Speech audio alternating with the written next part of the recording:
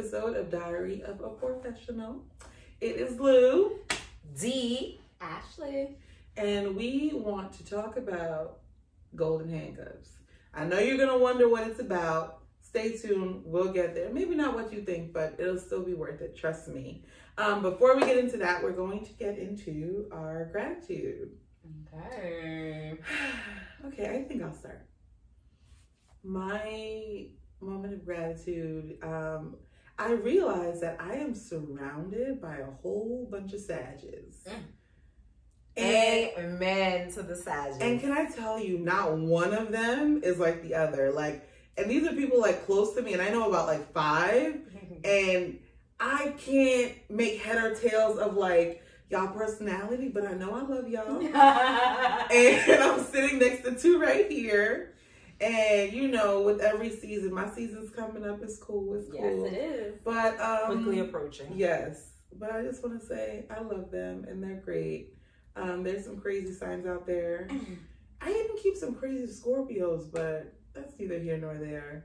Yeah, I have a problem dating them, and I've stopped. Yeah, that's you recognize the issue when you cut that a lot. Yeah, they're a handful. Yeah. They're a handful. And they have the nerve to call us like Sagittarius. I've heard that.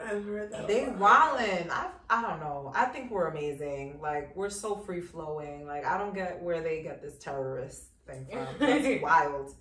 I don't know, but listen, one can only be blessed to know and love an Aquarius, but I will say to be surrounded by Sages is not bad company. So.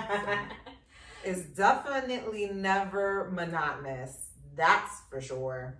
For sure. That's for sure. I think maybe that we're also different because we have probably different moons. Like everyone's like really into astrology. Like for sure. I think that's I mean, why. we have many things. Like there's so many our personal planets like impact us so much. Yeah. 100%. My moon is in Cancer. Yeah. Interesting. Yeah. My moon is actually in Scorpio.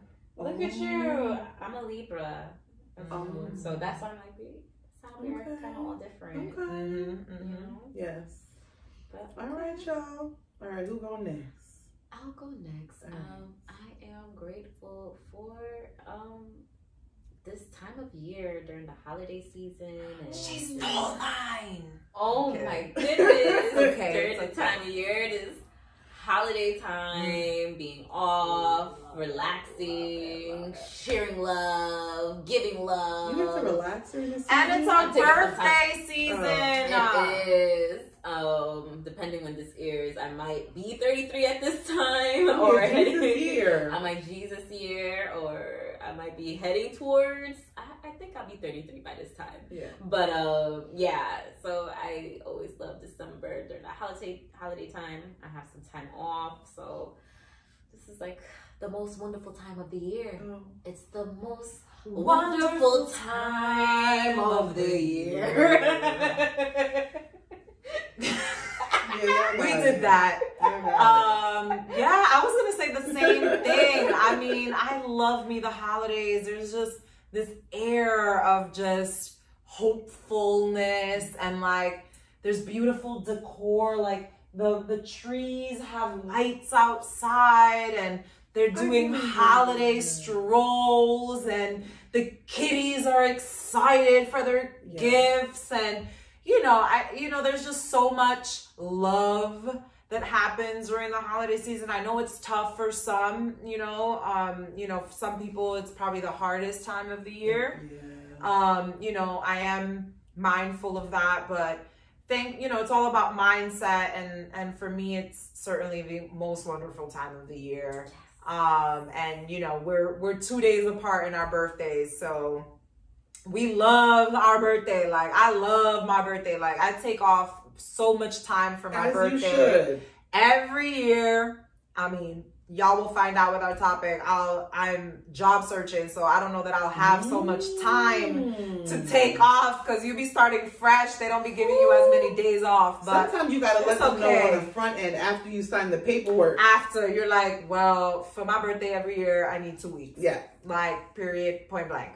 But yeah, I'm excited to spend some time with family. I'm excited, you know, I can't eat nothing, but like I'm excited to even just see it and smell it and see everybody else doing it, and I don't know. It's just amazing. It's rough. It's rough. I'm not gonna lie, y'all, but this is why they have you do it, right? Because it is hard, right? And that's like what shows the commitment to Earth and to the experience. So but yeah, that's what I'm grateful for. Nice.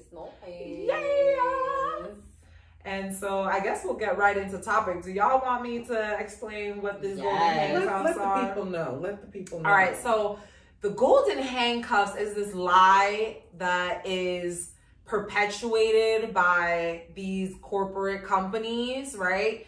They like lure you in with these 401k plans and matching and, you know, the insurance and that stability, and, you know, they okie doke you in there, but really you're in there and you're miserable, right? It's eating at your soul a little bit more every single day. They ask for more and more every year with very little increase in pay, if any, okay? And, you know, you get so comfortable, you know, you have your vacation time that you've accrued, you have this, you have that, and, you know, you get sucked into these golden handcuffs, and people find it an almost impossible task to get out of it, you know? So we wanted to dedicate some time as Poorfessionals to address some of this. You know, I'm right now in a moment of transition, right? I've been saying it for a couple of years. I'm just in there, just hoping and praying that things will get better.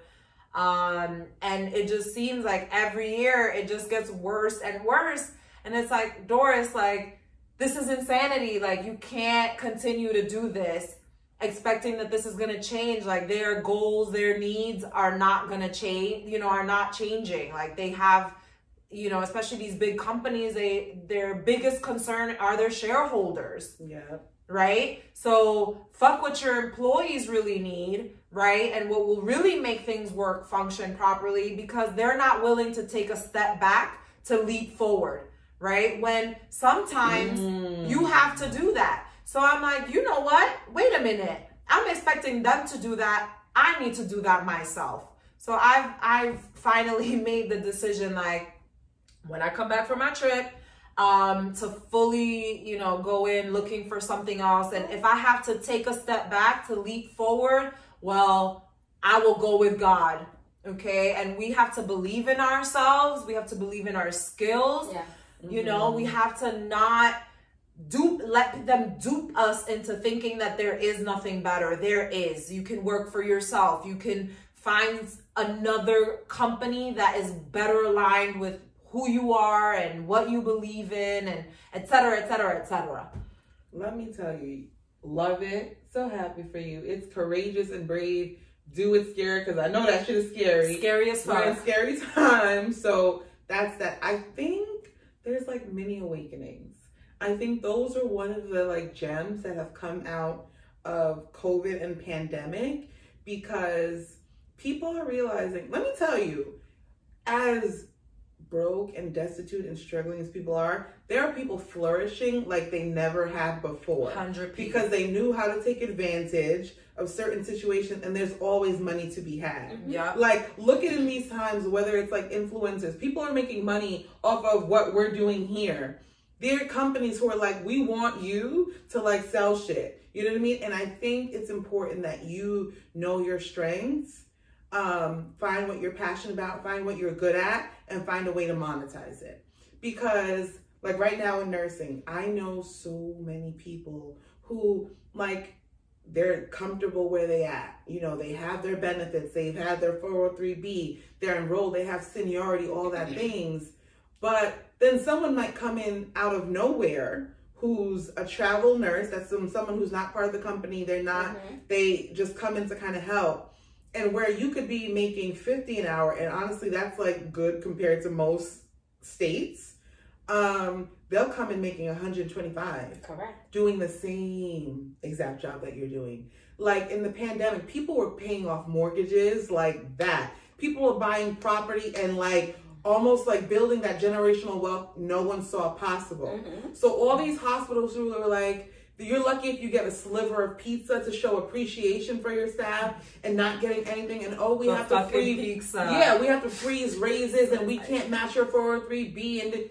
But there's money. There's money because they're paying these people regularly to do exactly what you're doing. And it makes you go, why the fuck am I loyal to you? Why don't I just... That's why the Great Resignation, like they're calling it that. Because people are frustrated and over it. It is, because if I'm gonna work hard, especially work hard for someone else to eat and sleep good, what am I getting out of it? Listen, I'm not mad. I'm not there yet, I will say, but I completely understand the people that do. And there's a reason why all your Amazon packages aren't coming in. There's a reason why it's taking 6 months for furniture. Correct. Because people are making more money sitting on their couch than they are busting their ass for pennies. Correct. It costs to put gas in the car. It costs to travel, to get there, to feed yourself. Why don't I just stay home? To get somebody to take care of your kids? Like, we're not even there. That. Hello. That's a whole nother beast. So I think people are finding the locks to these golden handcuffs or realizing they really are just like a mirage. And I kind of love that for us, because sometimes you need a little motherfucking upheaval. Sometimes you need to shake the table. And so people can, like, I'm one who likes to live in reality, good or bad. Let's deal with what is. And it's been a whole hot mess. And we need change, and that's not going to happen until we say enough is enough. And it has enough. to be us, because they're living good. But I also feel like millennials, like us as millennials, we're okay. We're really comfortable with just up and moving and changing things around and up and leaving our jobs compared to like baby boomers. Right. Like, we're comfortable. Like, or people like our parents. Yeah. You know, and forget it. These Gen Zers don't really want to do too much. Oh no. Oh, so they can't deal with that stress, and they're not willing to. They're not. So these companies are realizing quick, fast that shit, we can't find people to employ. Right. Yeah. And don't feel bad because they're like, oh, we invested money in training you. That's your fucking job. Yeah, no, I've changed my job so many times in the past few years. Like, I have, the moment I feel it doesn't sit right with me, the moment I'm like, ooh, no, I don't feel like I'm being treated well here. Right. I'm already looking for a new job. Yes. Keep the resumes updated. Yeah, always keep your resumes updated. There's always so many different opportunities. Take the chance, take the leap. You may know. Like, you may never know. I mean, I worked at one hospital for 10 years. I was comfortable there, but after a while, I'm like, okay, I've been here. Yep. Okay, now what? Yep. Right. And that's where I'm at.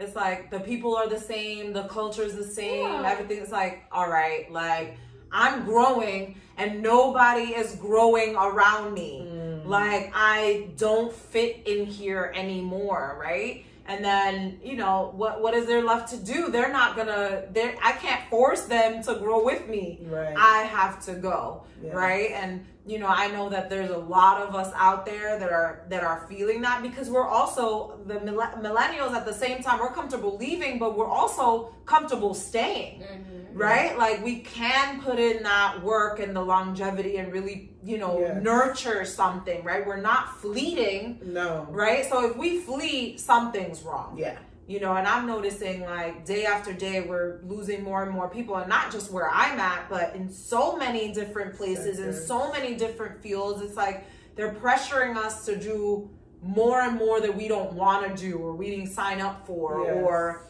things that don't sit right in our spirit.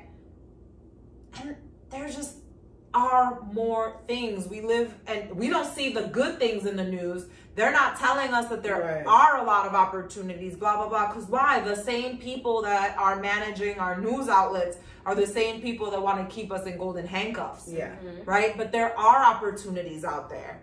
There are different money streams, and people are doing it at all education levels, at all money levels, at all of them. They are out there. And while money is not the motivation, it's a necessity. But you also want to have a good quality of life. Like, it's like I'm used to working 3 days a week. I knew from the very beginning, 5 days isn't for me.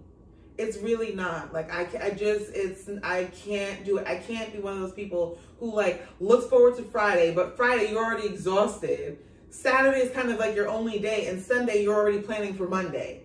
I can't live like that. If I want to be off from Thursday to, like, Sunday or whatever, I can make my schedule and be off that way. And I think there are ways to tailor. And honestly, I feel like if it really wasn't for, like, healthcare benefits, everybody would be part-time. And that's how that's another way they keep you. If you're not a full-time employee, you can't go and get Tylenol from the pharmacy. But also, let's be honest, the way that they're paying and the way that our cost of living is set up, people can't afford to be part-time. This is true too. People just can't afford. We want it, but who can afford it? Yeah. Especially in New York. Yeah. Like in New York, hell. Listen, you find yourself with someone longer than you expected or more roommates than you expected just because you're trying to survive. That's a problem, because I like my peace. Okay? Oh, listen, amen to that. I love me my own space. I can't, people out here 4 or 5, and we shouldn't need to do that. Mm-hmm. Like, people should have the capacity. And we're talking about, and not to say that education then, but you know, they claim, oh, you got a degree. We're talking about degreed people out here. Professionals. And people are out here needing to roommate with 5 different people so they can live in a semi-decent area and be able to actually go out with their friends and have a couple drinks and go to a couple restaurants to experience something new. Yes. This is crazy. Yes. Yeah, we can't just be living on ramen, because that's crazy. It's not quality of life. And imagine having a horrible... That's only meant for college years. I didn't even do that in college, honestly. We were living like drug dealers. Well, I don't even know. I think we were bougier then. But guess what? I don't even know where the money was coming from. Remember, we could go to somewhere like Cafeteria and, like, eat great for like $8. I know. Yeah, them lunch specials. Like Blockheads, you could get what, $3, $4? It was $3 margaritas with real liquor in it. That really did something. You don't find that like that now. No. Where are you going? Where are you going for that? Blockheads don't got that no more. No. I wonder how much it costs now. Me too. We don't have to research that, but it surely ain't them $3. Yeah. At least, you know, and honestly, I didn't. And they're using the same cheap liquor. Let's make that clear. The same. Let's make that clear, because it's not like, oh, but you know, they're using that same raggedy ass tequila that they used honestly. But it worked back then. It did. I'll do that shit over again. Oh my god. Although I noticed later that tequila don't sit right with me, so you know, I would go with. I still fuck with some tequila. I had some Migos this weekend, y'all. I don't know. I'm just my body's not set up the way it used to, but sometimes I can't. It's a bad flashback, but gin right now is kind of the only that's thing. my baby. That's the only thing that my sometimes body's I can't even do whiskey right now because it's too much sugar for me. Me too. Yeah. Even whiskey, if I have too much, I can only have a couple drinks of whiskey. Now, but give me some gin though. Yeah. That's my shit. Give me some Hendrix, baby. Yes. Okay. Yes. I actually have 2 like specialty bottles. I haven't opened them yet. Oh wow. I'm saving. There's an Amazonia one, and then there's like a purple one. Yeah. Oh. Yeah. Wow. Yeah. Think about your girl. I got you. Well, this has to be after your cleanse and we'll experience some things. But you know what? Like, and I got them on vacation. Now imagine if I was like, how are y'all going on vacation? What is your escape? Because it's not drugs at this point or drinking. Like, people can't afford to take flight. And we're not even going to talk about flights, because now just for you to have your essential, like a bag, they're charging you more for that. Everything is going up except our paychecks. You can't even travel with your bags. No. You got to go with nothing on you. I'm like, honestly, I'm going to be real.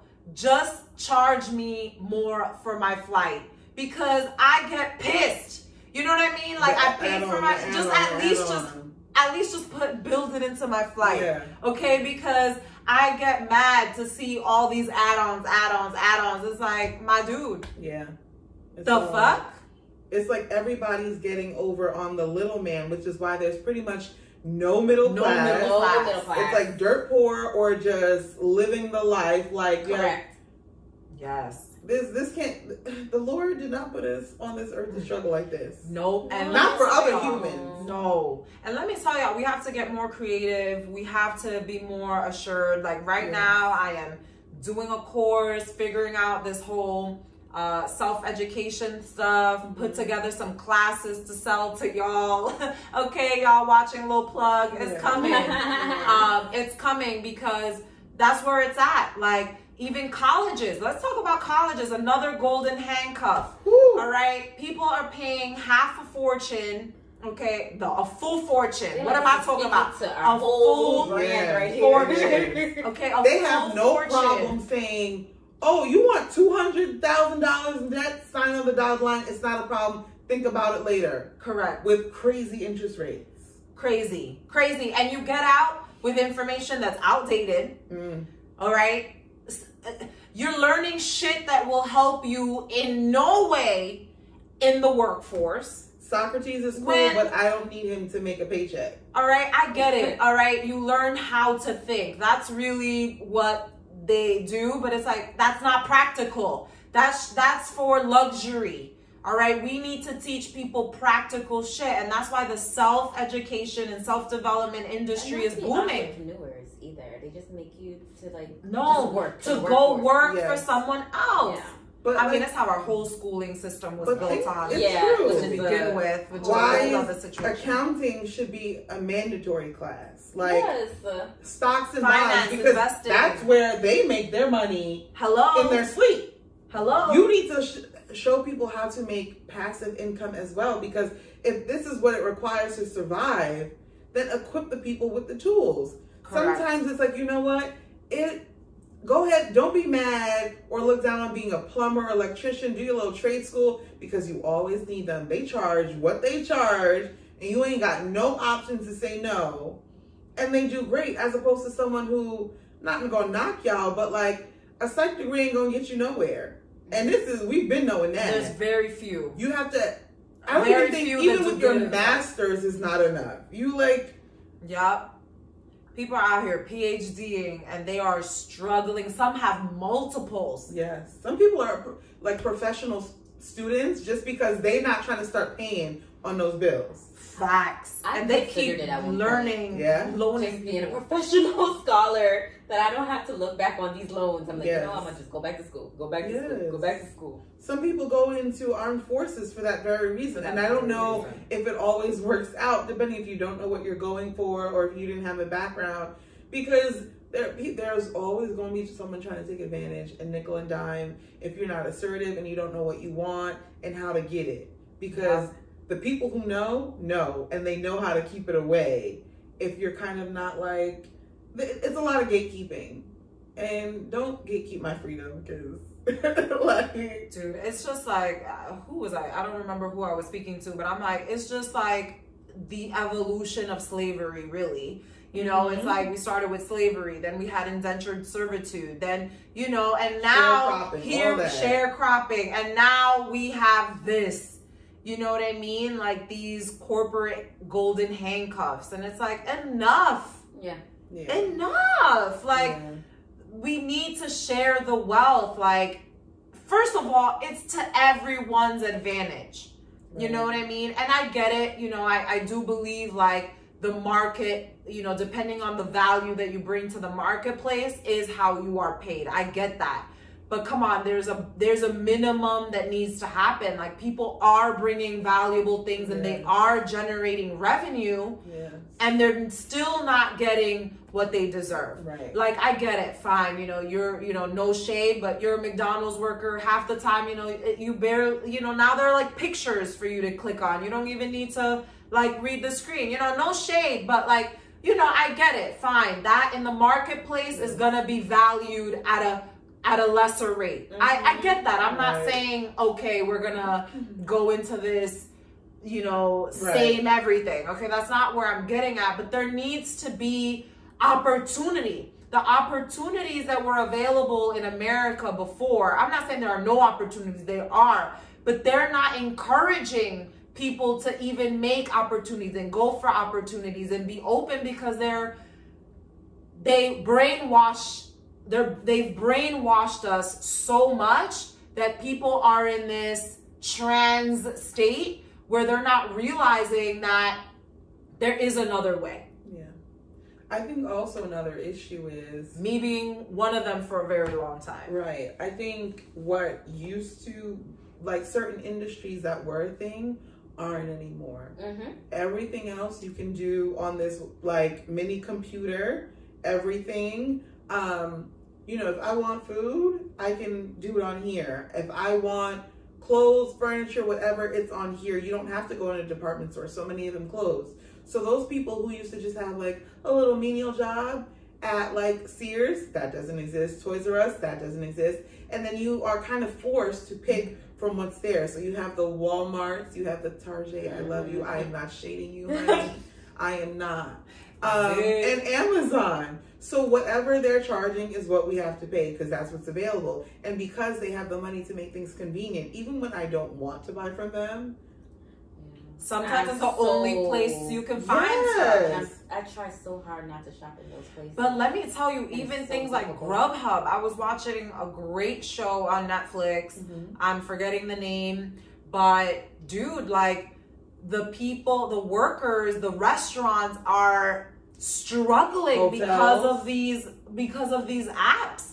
Like, they're losing, you know, restaurants, their profit margins to begin with are not very high. And with these apps, their profit margins have gone to 0 or negative. And they don't even have the option to not be on the sites, because people won't even see your restaurant unless you're on these websites. Like, you know, and I am gung-ho technology, and I do believe that we need to create systems where human beings are not doing menial work. I think we're made for more. We're made to be creative. We're made to be inspired. And I do think we need to create avenues where people are, you know, we have availability to do those things. But in the meantime, while we're figuring some of that out, like, we need to let people live. We need to make sure technology is working for us and not against us. And even in that, fine, technology is not going anywhere. People are flying to the moon just because they feel like it, right? But these are facts. Right. Which, let me not even go there, because the technology has existed for a long time, but I don't even, let's not even go there. But fine, then how about from young? Because these kids are sponges. The things my children know how to do with the phone, I don't even know how. I haven't figured out yet. Okay, and it's my phone. Then make STEM more important. Make it everywhere. Make it worldwide, because that's where we're going, right? Make technology, make coding a thing. We were coding in MySpace and didn't know we were coding. Yes. You know what I'm saying? So you can do it without even realizing you're doing it. But don't say, here guys, this is what you need to study and do, when it's about to be obsolete in 5 seconds if it's not already. Education is because our educational system has not kept up with what's happening in the world. Like, it's just so irrelevant, is unflipping believable. From elementary school all the way up.